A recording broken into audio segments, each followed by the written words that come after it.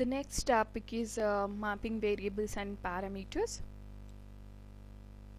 So I'm creating a new mapping here first, then I will explain why we are using mapping parameters and variables. So here, create a new mapping first.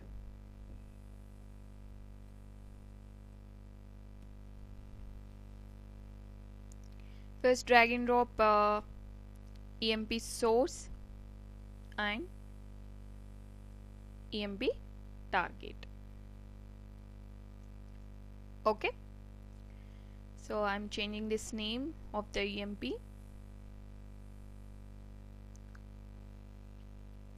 This is para.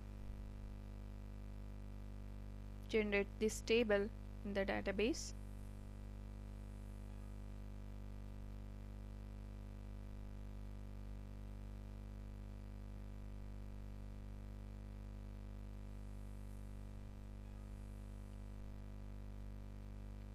EMP para. Okay, so here when we are creating any filter, we are using direct values. Not only in filter, if you want to check any conditions or if you want to calculate any expressions, okay, we are using other transmissions. In other transmission, directly we are checking values, whether those values are correct or not. Okay, so here in this example, basically what we are doing, we are creating the condition in filter transmission where employee number equal to so and so, job equal to so and so, hire date equal to so and so, like that we are creating conditions.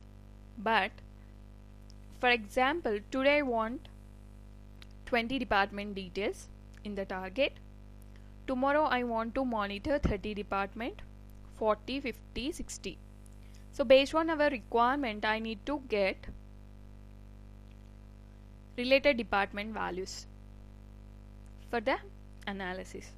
So every time, instead of changing the values in the filter condition, we can pass the values using parameter file.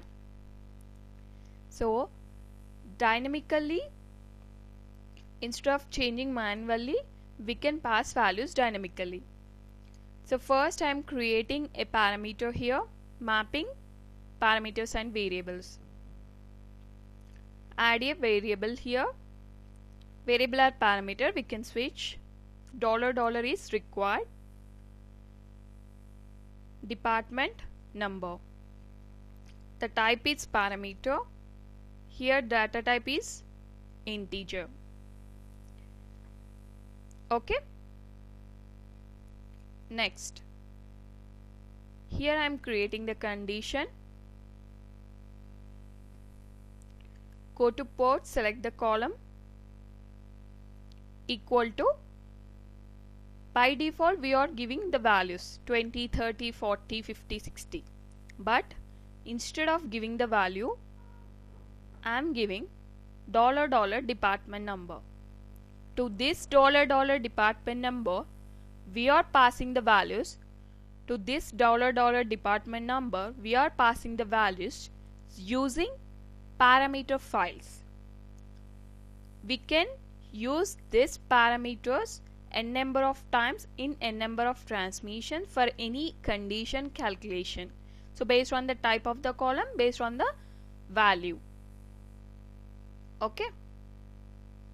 N number of parameters also we can create in one mapping. So everything is created. I am creating the session. Create workflow parameters. Okay. Create the session. Session on parameter mapping. S_M_ parameters. The session name.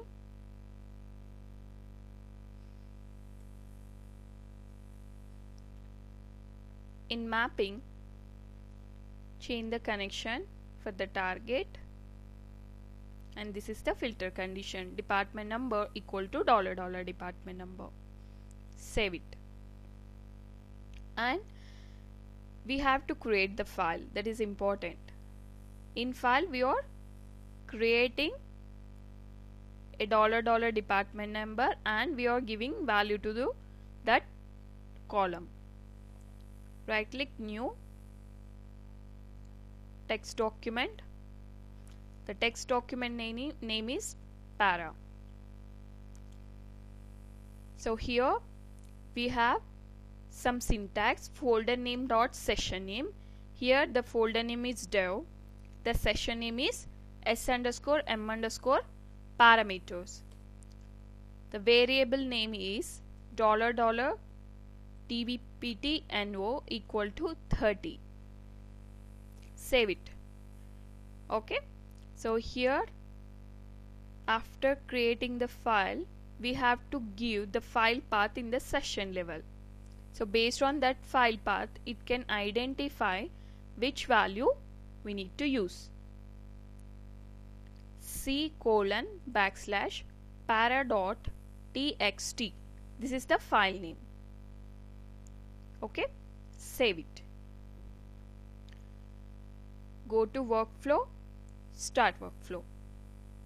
So 30 department details we will get in the output.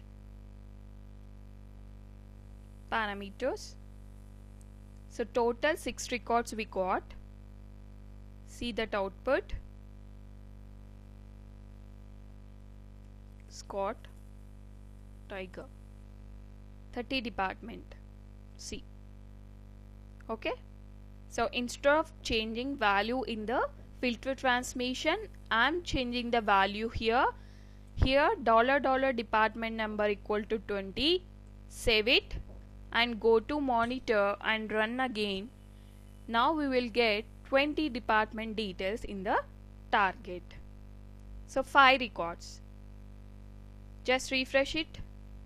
So first the filter condition is department number equal to 30 and second we changed into 20.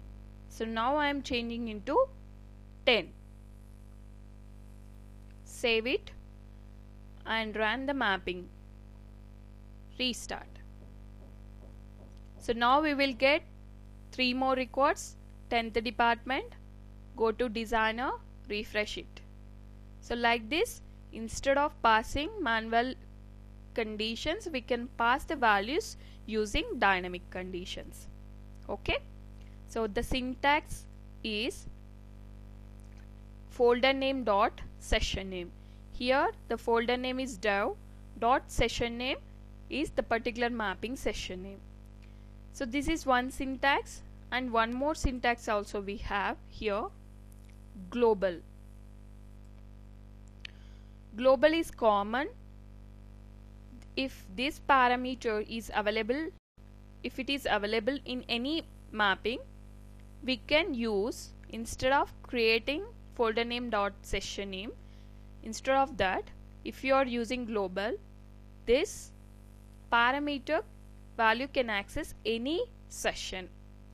Okay, for example, A mapping is there. In A mapping I have $$ department number. In B mapping I have $$ department number. Instead of mentioning 2 session names, 2 folder names, directly we can make it global, we can use. Save it. Again I am running. Okay, but we have only 10, 20, 30 in EMP, so now we will get rejected rows because we have the primary key on employee number. Okay, restart task.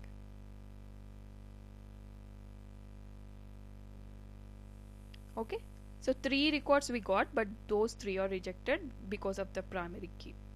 So like this we can use global also. Okay, global or folder name dot session name. I am repeating the steps.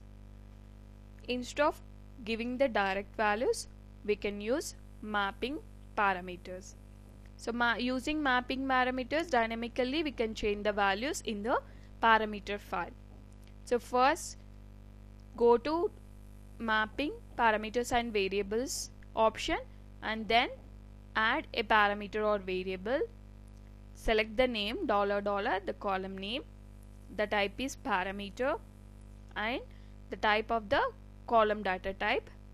Okay, so this is one option to change the values from the files. If you want to give any default value, you can mention initial value also. Every time when the mapping is running, every time it will take that initial value. Okay, so different ways we can give the values to the conditions. So these are the mapping parameters.